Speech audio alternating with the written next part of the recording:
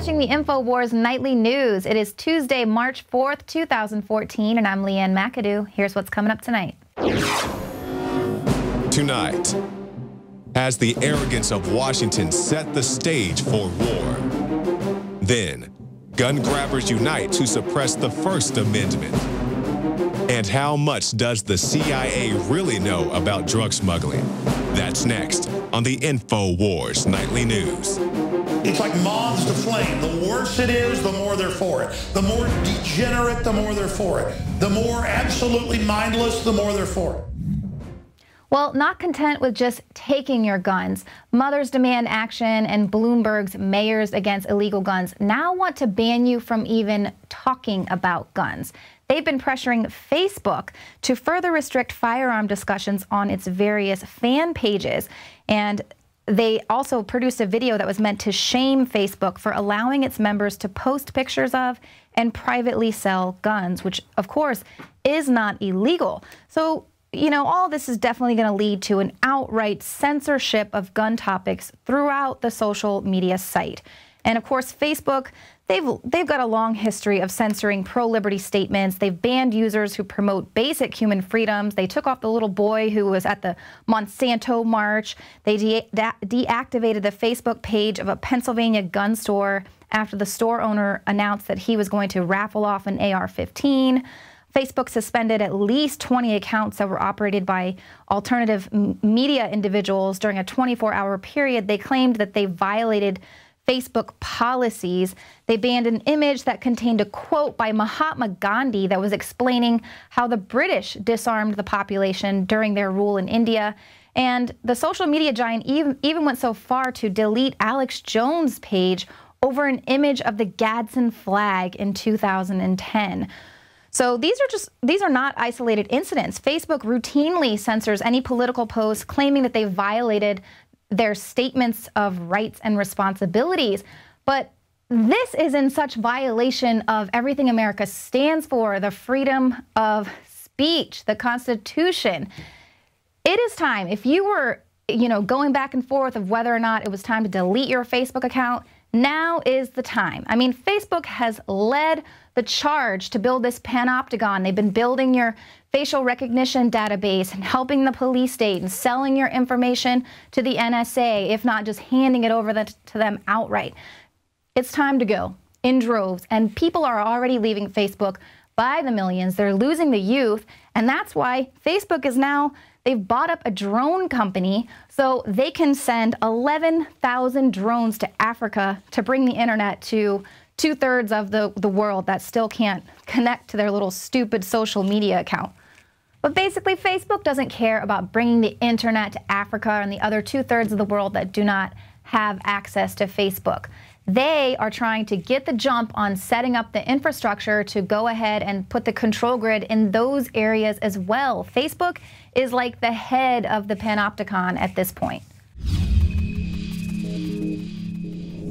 Not just here in the United States, but all over the world, the statistics are overwhelmingly clear.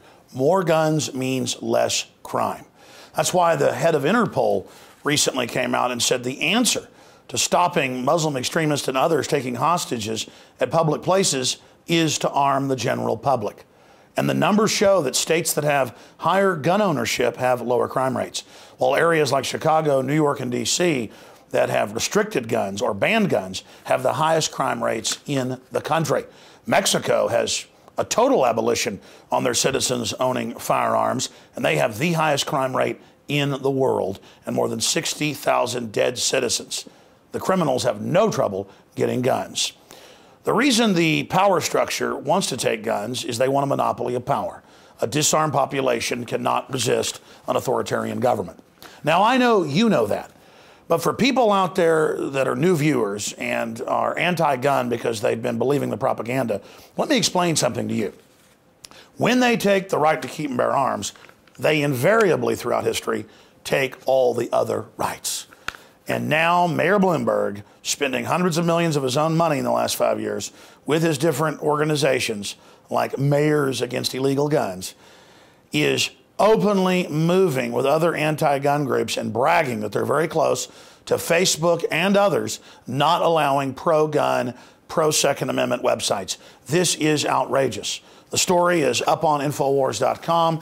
Bloomberg moves to ban pro-gun free speech is up on INFOWARS.com right now. And it's been said the Second Amendment is the amendment that defends all the others.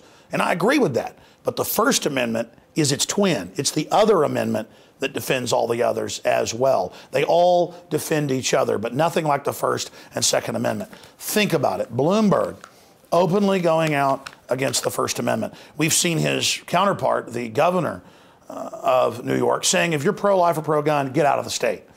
That's not inclusive. That's not tolerant. That is prejudicial against those of us that don't want to be slaves. Then you look at Cuomo and Bloomberg and Michael Moore and the Feinstein and Obama. They've all got bodyguards. They go to private schools, their children do, where they have armed bodyguards. But they don't want us armed to protect ourselves because they want a monopoly of force over us, their would-be slaves. This is so outrageous, I can't even think of words to describe the magnitude of how serious this is. We should all be outraged, and I know you're outraged. So go to our main Facebook page, that's the main place to protest, and get our article. Copy it to your page, give it to others. Media organizations, even if you're not pro-gun, you should be pro-First Amendment. Let's defend the First Amendment from Bloomberg and others, Moms Demand Action, who are now trying to silence their critics. Look at how Piers Morgan destroyed himself in the ratings being anti-gun. A foreigner lecturing Americans down his nose. Look at how everything the system pushes is falling apart. MSNBC, you name it. And that's what tyrants always do when their propaganda fails. They move to silence those who they can't compete with in the arena of ideas. We have a chance to turn this country and the world around. People all over the world hunger for a right to defend themselves.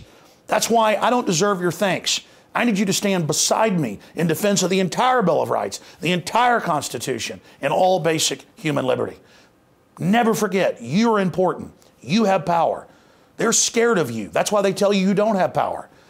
If you are watching this transmission, my friends, you are the resistance. If you're awake and outraged about what's happening, you are the resistance. And it's time to speak out against these tyrants and call them out for what they are.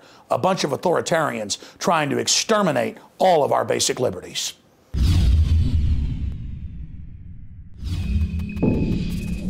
Well, in its ongoing battle for hegemony, the U.S. is now threatening Russia with sanctions in retaliation for the intervention in Crimea. The Russian government says that if the U.S. does impose these sanctions, it may not repay the loans that are owed to the financial cartel.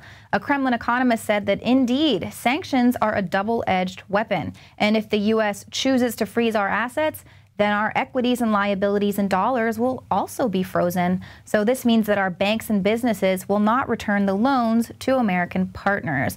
Additionally, Russia would likely dump the dollar to reduce its dependence on the U.S. financial system and switch to other currencies. But in addition to battering the banking system, Russia could have the ability to inflict serious economic damage on Europe because it's a major supplier of their oil. Sanctions imposed by the U.S. are going to need the support of Britain and Europe. Otherwise, there's not going to be much change in behavior from Moscow. But it looks like for now that the U.K. is only going to be supporting visa restrictions and travel bans. Now, the U.S. is considering sanctions for Russia. Meanwhile, they're considering giving generous loans for the coup regime in Kiev that overthrew the elected government in Ukraine. What a mess we have gotten ourselves into. And of course, I say we, but you know, it's the hubris and those in charge. But it is because of this hubris, this arrogance and evil in the government on all sides, the stage for war has been set, while the citizens of these countries are just suffering under this. The puppet politicians who Washington had intended to put in charge of the Ukraine, they've lost control now to organized and armed neo-Nazis. Of course, Washington just wants missile bases in the Ukraine in order to degrade Russia's nuclear deterrent, thus reducing Russia's ability to resist U.S. hegemony. There are only 3 countries who stand in the way of Washington's hegemony over the world. That is Russia, China, and Iran. Now, recently, the U.S. Secretary of State John Kerry had the audacity to denounce Russia for violating international law by invading Ukraine.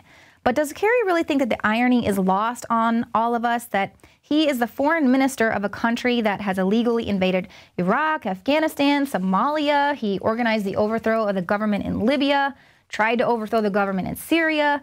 They're attacking populations in Pakistan and Yemen with drones and missiles, constantly threatening other countries with attack if they don't go along. I mean, the Russian government noted that Kerry has raised hypocrisy to a whole new level. Indeed. And this is Washington, though. They lied about the nukes in Iran. They lied about weapons of mass destruction in Iraq. They lied about the Syrian President Assad sending out the chemical weapons. They've lied about Afghanistan, Libya, NSA spying, torture. What haven't they lied about? But that is that American exceptionalism that we were told about recently.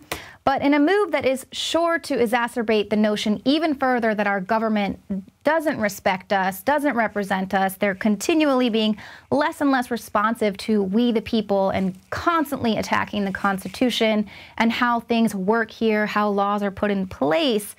The city of Houston has now issued a cease and desist order to prevent citizens from emailing them requesting that they allow a company to start business in Houston. This company had asked its users to lobby the representatives to allow Uber, which is a mobile phone-enabled taxi ordering service, into the city.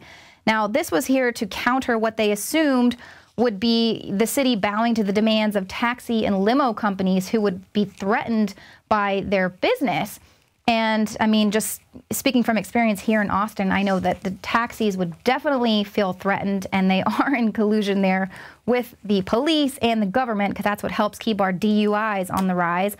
So the company had asked people and asked the users to encourage emailing their city officials and allow the business to come into the city, but there was such an influx of emails that the police department sent a cease and desist order saying that the excessive number of emails has gone unabated to the point of becoming harassing in nature and arguably unlawful. So now citizens contacting their own elected officials is a form of harassment and somehow illegal. Therefore, if those of us who are going to flood our representatives with demands to label GMOs or get the fluoride out of the water, now we are seeing as harassing and we're illegal.